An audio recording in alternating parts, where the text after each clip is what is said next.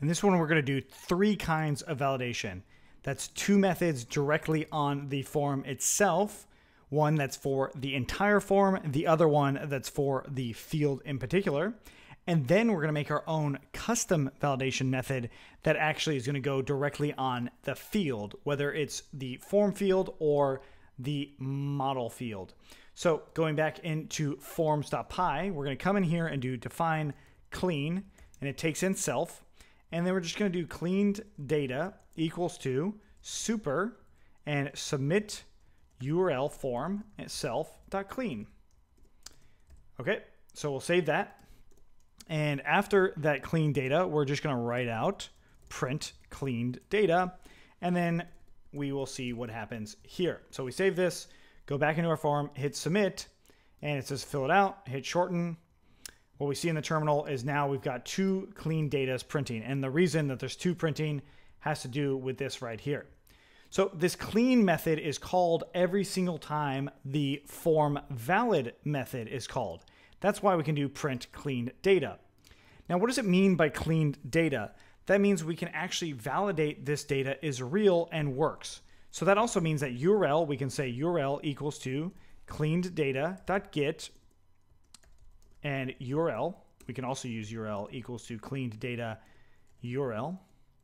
The reason line 12 works better than line 11 is because we know line 6 is required, or the field is required. So I'll get rid of that one. I've got my URL here, and I can just print out the URL. I'll get rid of this clean data call here, save that, and then we can refresh in here, hit commit, submit it, and we see that we've got the URL right here. That's good. So what we want to do now is actually break down this URL. But before I do that, I'm going to talk about one other method, and that's clean the field name. So in this case, clean URL is equal to self, and the URL is self.cleanedData URL. It's the same sort of thing, but this clean method, or this right here, creates that cleaned data. So we can actually go through that data and look for the URL itself. And then at the end of it, we have to return that URL. So I can print it again with another URL there. We save that and we hit submit. We should see it printed twice, and then the clean data on the last one. Okay, so these are the 2 different ways on how we can do this. Now, if this was a different field name like ABC, we would come in here and change all of the instances of URL, including this one right there. But it's not like that. So it's just like this. This is all very clear in the form validation stuff. So if you search form validation, you can see on a specific field, this is what we did here. You can do it for all sorts of stuff, for email. You could also do it for like numbers. You can do everything that you'd want in this. And then you can also do it inside of just the regular clean method. Now, the main difference between these two is this is validating directly on the field. This is validating on the form. So they render just slightly different when they come out in the HTML. It might not look different here, or when we do it, it might not look different on ours, but it definitely is rendered differently because they're treated differently. This is just a general validation thing for our overall field. This is for, or excuse me, our overall form. This is for an individual field. So if we had other fields here, so if we had another char field and we call this ABC, got rid of the label, this right here would only exist for that first one. So I'm going to leave that out. You would have to write, to make ABC, you would have to write another clean method called ABC, and then that would do that ABC field, but you could still do it in here as well. So that we cover that also in Try Django 1.9 and 1.8. So now that we've got this, let's go ahead and write a validator. So we're going to do from django.core.validators. We're going to import the URL validator. That's all. And then we're going to do, that's what we'll do first. And down in our clean URL, we're going to clean out this URL. So we'll say URL validator equals to URL validator, an instance of that URL validator. And then we're going to try and validate it by calling it with the URL itself. And then if it doesn't work, we're going to raise an exception, which is raise forms.validation error, and we'll just say invalid URL for this field. So we'll save that, and we'll come back in here and hit continue. We got something wrong here. We got key error. Let's make sure this is saved and saved. So forms line 11 and clean. Let's just remove this for now. Come back to that in a second. So we'll refresh in here, and we've got invalid field for invalid URL for this field. So to make it valid, I just put HTTP and I put an actual URL in there, hit shorten, and now it's valid.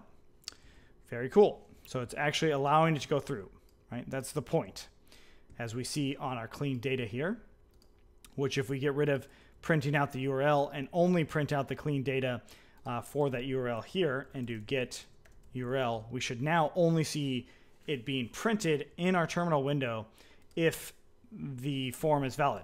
So right now it should be valid. So let's refresh and hit shorten, and we see that it is actually valid. Now, why did this error happen? This error happened because it wasn't actually clean. So let's try it again, and I'll print out the cleaned data. We'll save it, and we'll run that again, hit continue, and it's shortening. It's doing fine. Let's do a different one, and I get this key error of URL. And I see this because if I scroll up, I don't have any clean data.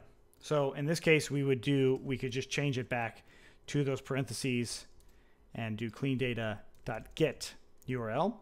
And we can still run the same sort of stuff, right? We could do it actually on that clean method itself for the URL. So let's go ahead and try that out. We're going to cut this and paste it here. So again, the URL is there. And now I'm going to get rid of my other clean method, save that, and we'll refresh in here and hit continue. And it again is saying invalid URL. So the reason that it worked this time is because I don't have the same clean method coming through. This is actually the only clean method or the only validator that's actually working for that field. So let's go ahead and get rid of that. And I'm also going to, I will comment out all of these in just a moment. But now what I want to do is create my own validation method. So we'll call it def validate URL. And it's going to take in a value. And we'll say URL validator equals to URL validator. And then we'll do try. And this time it's going to be URL validator, just like we did before. Instead, we just do value. And then we'll say accept. And we'll say raise validation error. And we'll say invalid URL for this field.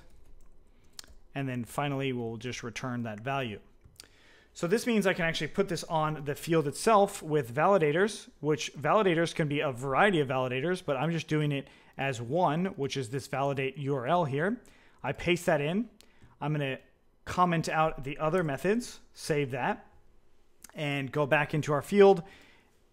And we get validation error is not defined. Oops, that's because we didn't import it yet. So let's go ahead and import it. So from Django.core.exceptions, import validation error. So we can raise that validation error, refresh, hit continue, invalid URL for this field. Great, so that just cleaned up a lot of things for us. Now, of course, if I went back into this clean URL function and deleted everything, I'll just comment all the actual validation stuff out. And if I said if com in URL, or let's just say if not com in URL, raise forms.validation error. This is not valid because of no.com. Okay, so we save that. We refresh in here, we hit continue, still invalid URL, and this time I'll do http://www.another.co. We hit shorten. This is validated, no invalidation because of .com. Now, so this validator worked, this one didn't. Of course, we absolutely could make this into its new one, so I can cut this out and do validate.com value. And the same sort of thing, go back, but instead of forms dot, we'll do just a regular validation error. There's a reason for this. And then otherwise we'll just return value, and it should be com in value now. So we copy this and paste it in here, save that.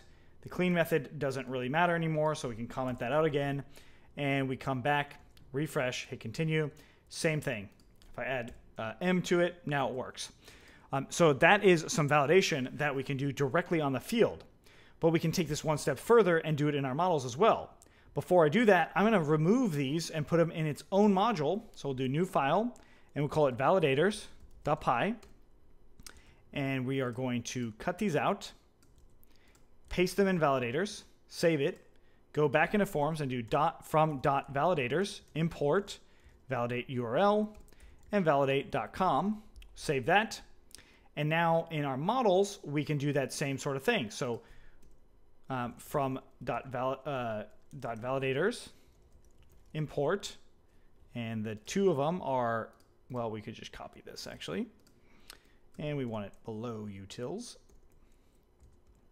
And now we can come back in here and say validators equals to this validate URL and validate.com.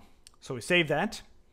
And since we made changes on the models, let's go ahead and do some stuff here.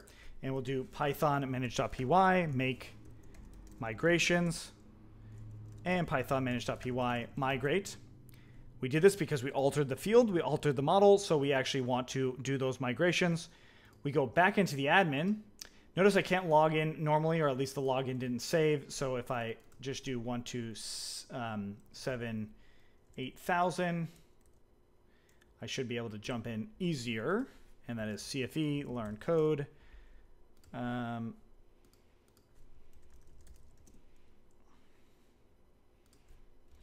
Learn code 2016. There we go. And now I jump into my URLs, and I want to add a new URL, and I'll do http.co. We'll hit save and continue. This is not valid because of no.com. So these are some validation errors that allow us to do it not only in the forms, but also in the models, and that's where we created this itself. Now, doing it in the forms can absolutely and 100% will still be useful, but that's why I showed it to you first. But these other validators are also useful too, so you can do it directly on the field itself, whether it's in the model or whether it's in the form. This is a little bit more powerful of a way to do that. Now, the way our current validator works maybe is good, maybe isn't, because if we go back into either one and we just typed out another.com and hit shortened. Let's try that again. Another.com and hit shorten. It's going to say invalid URL. That is a valid URL. It just doesn't have HTTP on it. So we might want to rethink how that URL works in the future. I'm not going to worry about it now, but I will say that HTTP works. So we now have our validators working to a point that's pretty solid. We could also just say, inside of our validators, we could do one more thing, and that is we'll add another value or another validator itself.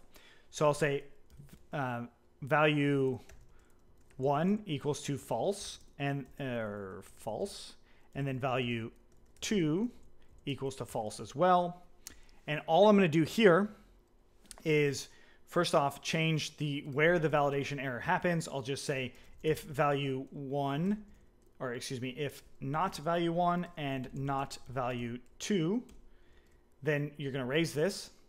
So in this case, that means if they're both false, this one would raise the exception. So we'll say value 1 is false, and then we'll create value 2 being equal to http:// plus value, and now we can actually check that value 2 by doing value 2, or sorry, value 2, we'll say URL, or value 1 valid, valid 2 valid, or invalid would be a better term here.